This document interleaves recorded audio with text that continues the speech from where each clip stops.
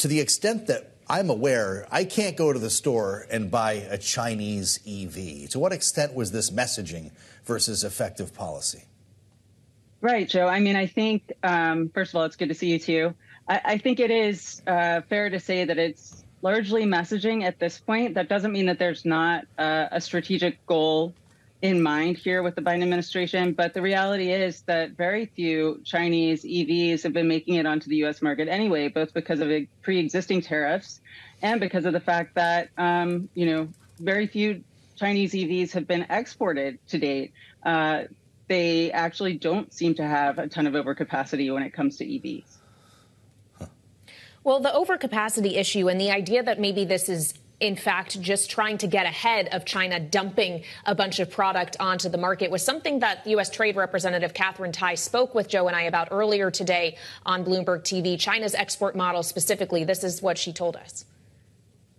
Concern that China is doubling down on its export-led model of growth to try to lead the Chinese economy out of its current downturn by manufacturing beyond the demand required in China and pumping goods out into the global market. But Anna, when we think about what some of these goods actually are, this is stuff that the U.S., especially if it's pursuing a green transition climate agenda, is going to need access to, including things like batteries and critical minerals that we are still reliant on China for. Is this at risk of backfiring?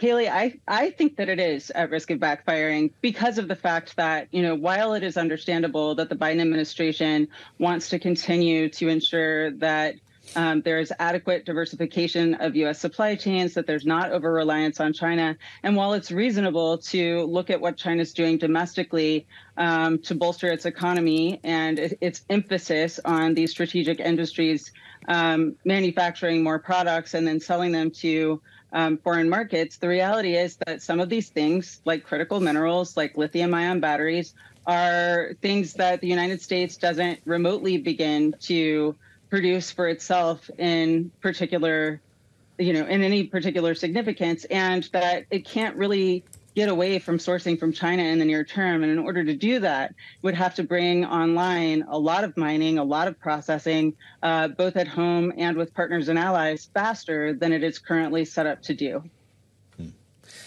It's really something, Anna, we talk about this, and I've been hearing the name Donald Trump. I've invoked the name a couple of times as well, because we have to know that the Biden administration did not lower a single Trump-era tariff and thus tacitly endorsed them.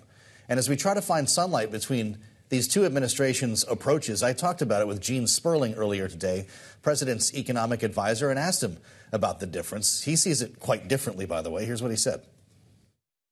There just couldn't be a greater difference. First of all, let's even just look at the results. Our trade deficit with China is right now the lowest it's been in a decade, lower than any of the 4 years under the previous administration. Anna, Ashton, is that a fair comparison or not? I just think that it kind of dodges the question. The reality is that basically all of the tariffs do remain in place. Do they remain in place for exactly the same reasons that the Trump administration put them in place? The Trump administration's original goal was to balance the trade deficit. The Biden administration hasn't spent a lot of time emphasizing that, despite that statement that you got today. I think that the tariffs remain in place pretty clearly because of the fact that they continue to encourage U.S. companies to figure out alternative sourcing, alternative supply chains to, reduce their dependence on China, which is a long-term strategic goal of the United States, according to both parties at this point. But, are tariffs enough? No. And the Biden administration is also different from the Trump administration in its use of export controls, which has been a major emphasis. Yeah, that's an excellent point, Anna. And as we consider China's likely response to this, if anything could be done in retaliation in terms of tariffs being put on U.S. exports, for example, I also wonder not just the ways in which China could retaliate, but ways in which China could actually get around a lot of this, like, say, send cars through Mexico. That's a really good point, Kailey, because we certainly have seen lots of signs that China is doing just that, whether it's, driven by some central government authorization or not. The fact of the matter is that as some U.S. producers and U.S. affiliated producers have sought to diversify away from China for manufacturing for the U.S. market, their Chinese suppliers who are manufacturing the things that they need have in many cases followed them to places like Vietnam and Mexico. So I do think that that's something that we might see. Pretty remarkable to see on the terminal today. As a matter of fact, BYD debuting its first truck in Mexico today. Anna, what do these new tariffs mean potentially for Elon Musk? Is he in trouble in China?